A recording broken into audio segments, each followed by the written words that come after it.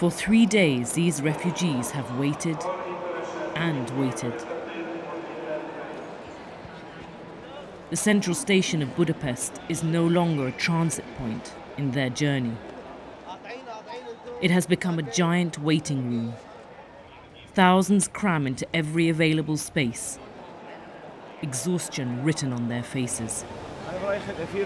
Abdul Rahman is from Daraa in Syria. This is not the Europe he expected. If the European Union is still treat us like this, they will push us to go to the truck death, you know, and push us to mafia's hand and pay money to cross the border. Each one of those people paid according to 2,500 euro to arrive to here. And then, out of the blue, the gates to the platforms opened. A mad rush ensued. Hundreds pushing to get into the trains, young and old crushed in the process. Everyone afraid this could be their last chance to leave.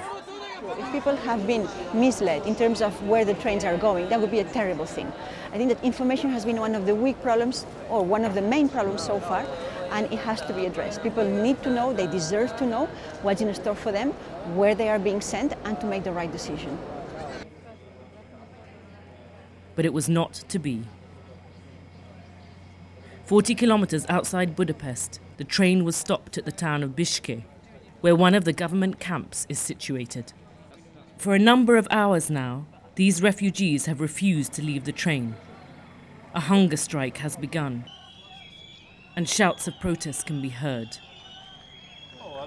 Police stand by, waiting for orders. A standoff. No one knows how long it will last.